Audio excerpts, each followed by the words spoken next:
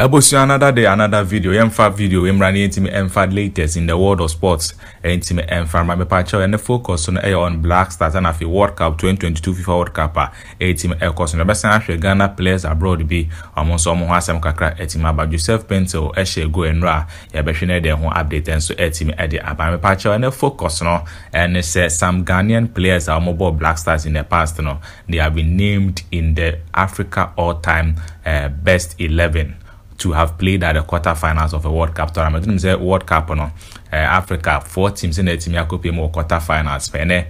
team ometi team select 11 players one much say ban Africa countries are called quarterfinals omo koye no omo bobra World Cup na no performance no e was ropa Ghanaian players ben the team Mbacho Muntari was best 11 anymore Stephen Appiah was best 11 anymore Asamoah Gyan and so was best 11 we behwe near the who details and near the akanyina and so team before I go into video me patcho say the be no we like video we comment what here na fe share my foforo and so intime enye binhwe and the most important you besre so betimi subscribe to this YouTube channel patcho click bell na video we as adoma na video we as na oba click so now subscribe to officially become a member of the A1 Sports YouTube channel na fe wetimi aboye etimi ama yetimi group page na fe da bia no ya the more videos and more update on sports Black Stars Ghana football Ghana Premier League and Ghanaian players abroad no yetimi the and so details no the abroad intentem yen remu na fe yamon partial na yentim enko enimi da me partial ya the story we etimi the abroad na say goal.com me partial metimi select on best 11 of African dream team of the World Cup quarter finalist. When say in the past, Cameroon in the first country to make the quarter finals of the FIFA World Cup tournament. Me pacho in the 90s, in the early 2000s, they are Senegal for and so to me progress. You to me copy in the quarter finals of the FIFA World Cup tournament in 2010 Ghana and at the World Cup it me course was South Africa. The Black Stars also made it to the quarter finals. And also a story a bit me confirm and then 2022 edition of the World Cup because CCR Mapacho Morocco for a breaking boundaries or make it the quarterfinals and not only that Omasan et make it the semi-final and then the 4 countries almost national teams the World Cup quarterfinals no the dream team just be the first 11 and the substitute kakra and so team at Mapacho goalkeeper bet mother pomo Thomas Mapacho goalkeeper way now a former African footballer of the year just say Osina Kadema Cameroon na World Cup born in 1990 omutimi PM quarter final he was very clear otimi a boy right back on Ashraf Hakimi and Osina Kadema Morocco na brand and ball obono as when he saw catch this tournament of course was 2022 FIFA World Cup no he has been one of the best players awetimi aboa ama Morocco for etimi akwakopi at the semi-finals me pacho ono Osina kan of France such as Odi Ejumano at the PSG the French champions no Ogoswa Asia Academy the dream team of Africa in the quarterfinals of the World Cup tournament so me pacho Ashraf Hakimi needing etimi APM center back no Roman Sias or no Susina kind at the Morocco and we know Crawford say enye fair because we show more Ghana for defender friends John Mensah no yes papa ne be ball bra pa say ball World Cup no na say when 2010 World Cup no Ghana success ni nyina no na dodo na ejina echiri ho defense no was commanded by John Mensah and if do Crawford do na e believe say nkese John Mensah na etimi eremu but and the modern football yes say Advante Roman Sias so the performance no we ni mtiane ono so etimi aba BPM and din and the etimi abo in the dream team of Africa's top 11 or the FIFA World Cup quarterfinals in Batch Roman Sias and then the etimi APM Emmanuel Kunde one also in Kano Sina kan edema Cameroon no modern bono e was papa 1990 World Cup Cameroon for etimi Equatorial Africa ni mo PM quarterfinal Batch on Branton agent in the left back position who else than Kojo Asamoah me pacho papa no e midfielder Juventus the Italian Serie A but Juve for a converting the defender no bagana biana near the number left back giving do na the row or Juve no left wing back pacho etimi esa Brantene career say position at man left back na Brantene he was never the same again in the Black Stars and then because of the contribution in the Black Stars team no the dream team and etimi abeto you go for etimi putting it together no and the etimi selecting as the left back who team Edin Nkwo in the 2010 World Cup mobeka na abrante no enso edimontentem papa or ne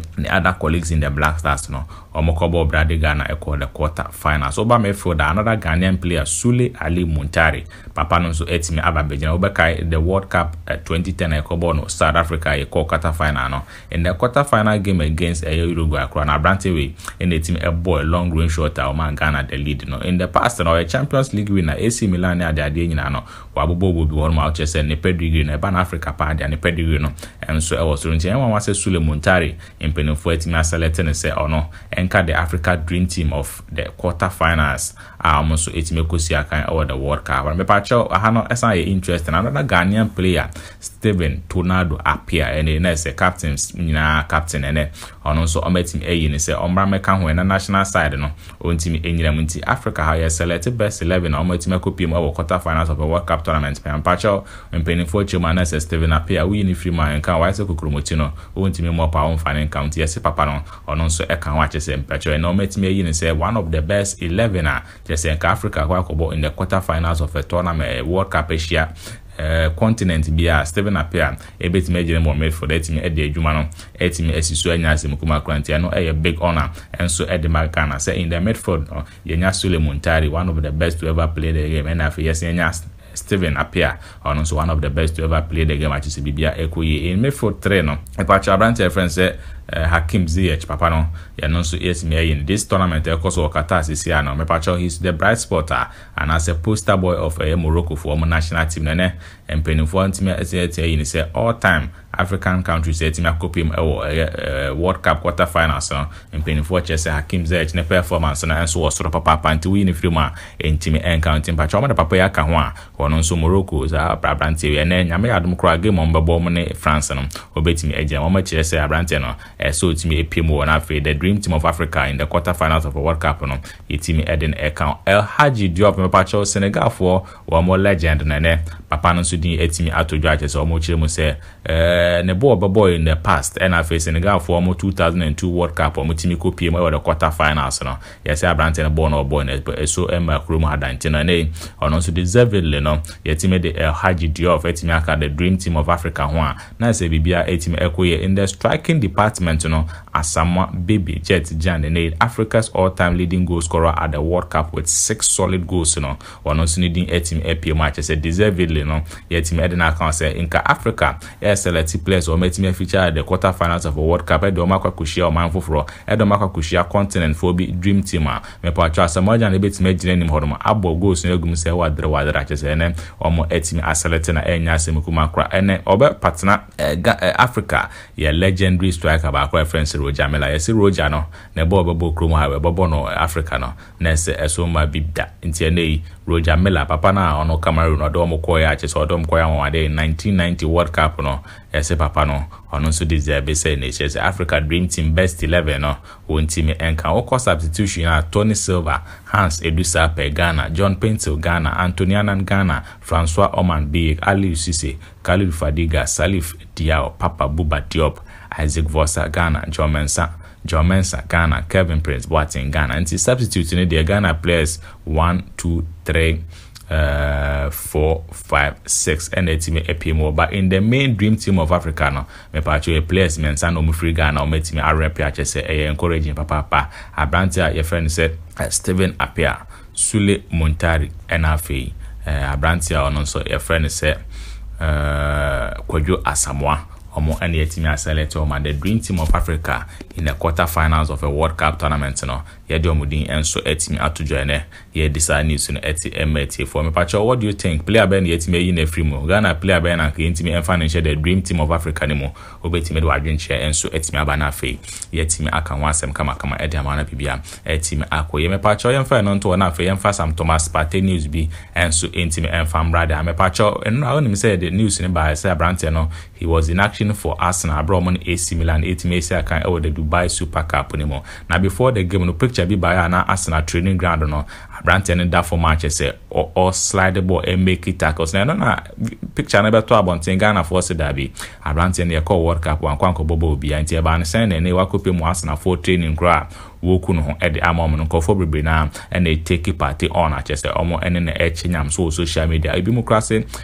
he's a flop in the Ghana jersey. Around the friends Atakwesi a comment or Twitter. I said this guy won't help Ghana. Afite Skelo or no sooner to you about Thomas Partey. I said this tackle would have stopped Suarez and Bruno's passes that made Ghana concede goals. Until almost a party eba World Cup in Kobe taki ye ti said attack was na for training ground na Ghana beat me stop Suarez ni Bruno Suarez abra any Uruguay any Portugal form a team AC akan ewo honom. And we say I never imagined this guy could have make a tackle with how poorly he always performs in a Black Star jersey. Until we say I know one pass Thomas Partey ne wetin makwakusi akan dey ama Arsenal for in training ground okra no tackles or the etuja no chese e yonkofo ho papa because about World Cup no na nko mo hwe nim say adwuma we no ba be dey ama Ghana but ama me ebi mo say Partey doesn't love Ghana and obi nso say Partey's heart not with Black Stars, you know.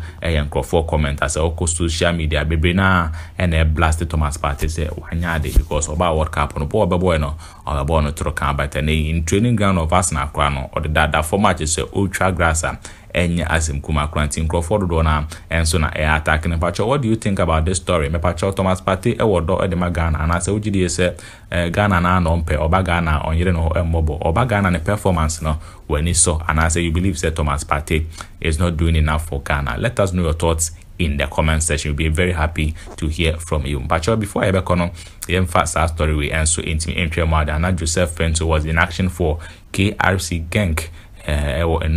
abra on the French side I friends and Mets and so it me Asia kame pacho Gang for Eshe meant for a kabakwa attacker ultimate Eshe go no and so Joseph Pinto and it me boy mom with me enya sago na ache so mutimi e de win match and Pinto no kwa no all ko ni match so ultimate se ball no onimbo ye papa ache se unfortunately no because of kululu and corruption or GFA hormone into no Abranten yan selecting a man a World Cup Ghana ko and went mama Misia kan but ni no he's keeping his head high ache se o sia kan ebunua Eshe go so no adwuma de na de amajenke wo Belgium amon so lega no nyama ya do mo da so ada first into resume a mo be press on betim e de nkunimdie and so etima yo mo de no majelek and patch for video ni nsina fe baby bia o share video we free no. Yes, thank you so much for making the time to watch this update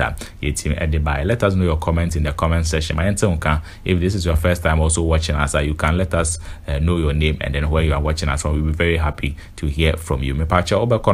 make sure you subscribe to this YouTube channel and you can do that by clicking on the subscribe button. Me patch adoma na video we aseno bell na video na aseno or by click so come na fe waiting and subscribe to this YouTube channel. Now the video we about why among the first people I be notified na fe waiting the latest update on sports you bet me at the aband. I have been Erico and until we bring you the next video no make sure that you stay safe out there.